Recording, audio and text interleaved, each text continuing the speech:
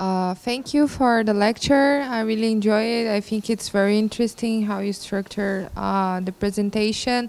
I have a more comment about the distrust of communities on governance. I think it's something that we talked about, and I think it's very much in many disasters in developing countries, but also in poor areas in developed countries, that people mistrust the government, but also it's hard to convince someone to leave their house, their home, all their belongings, and to go to a shelter, and now don't have the chance to come back to your belongings, and everything you have is in this house. Many people don't have any savings, so they take a shot. Sometimes they take a shot.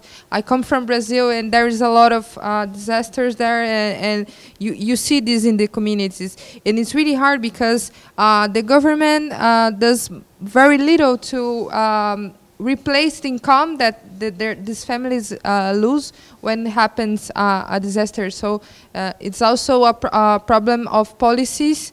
How can we help these people to even if we have a really good system of warning people, okay, but after that, after the disaster takes place, what do we do with all these people, all this income that is lost?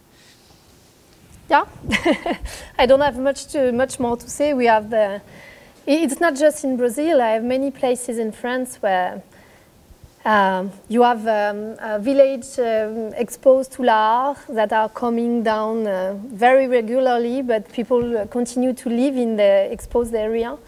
And it's kind of difficult to convince them to move because it's old people usually in big houses that they built with their family, but then old people are alone.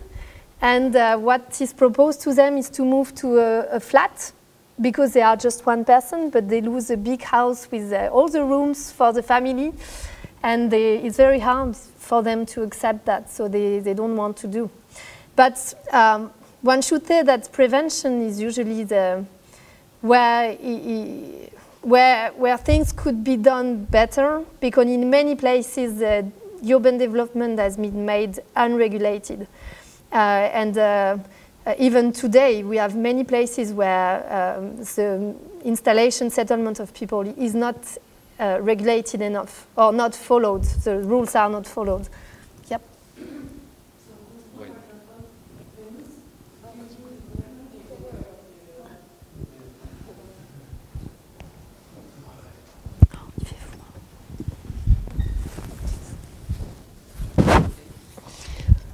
So concerning Venice, do you think the government, I don't understand why in Venice the government don't implement prevention for the inhabitants, and they never explain to them that, well, if we keep continuing like we're doing right now, then Venice is going to disappear in like 20 years.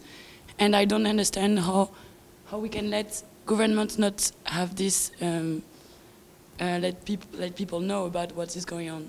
I don't know how does it work and what are the regulations. I'm not sure I could hear everything you said. You talked about Venice? Yes. Yeah, okay. And you say that the government doesn't make enough prevention or information to population. And, my question is basically why. Yeah. Yeah, that's something we observe in many places again. And there is what always strikes me when I go on the field is the disconnection between practitioners who are usually people who want to do good, people who work in risk, they want to help, to protect, to civil protection, you see, then they want to help people. That's really their job. And, but the bureaucracy, the system is built in a way that you don't understand why, but the messages don't go through. It's kind of stuck within the state services. It doesn't go to the mayors. There is a disconnection in between, and it doesn't go from the mayors to the population because sometimes we are interested by living our lives on a day-to-day basis, and it's really something that is being worked, but I think we don't have any solid solution yet to go further.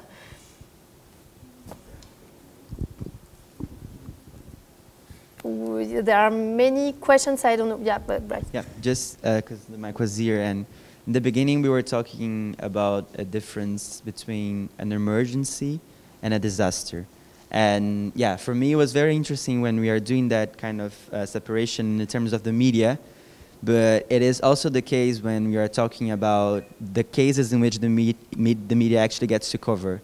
And when we have an accident or a disaster, such as the one that happened in Germany, the coverage is incredibly high because it is unprecedented. And we were in Berlin in the context of the Masters when this happened. And I remember that people would say, we don't expect this kind of disaster or emergency to happen here, because this is the kind of problem that will happen in developing countries. And now it's in Germany, so we have to take action. And in a sense, this is not only a disaster, but it's an emergency because climate change is coming for us, in a sense. And maybe I would like to ask you, how can we actually mobilize people to understand that this kind of disaster or emergency has been recurrent in developing countries, not only because of infrastructure, but because there is a climate problem all around. Like, is there like mechanism for activism coming from the south to people to understand that Germany or like Europe is not immune to climate change in a sense? And maybe my question is a little bit rhetorical, but how do you do that in your case at least? Yeah. Hard question again. There are only hard questions about risk, actually, I tell you. But there are two sides to your questions. I think there is the side of the memory in general. When there is an event, usually what you see in the media coverage is that it's an exceptional event. We have never seen that. And people tell you that. They say, we never saw that in our village or in our city. Because there is a kind of a short memory of events.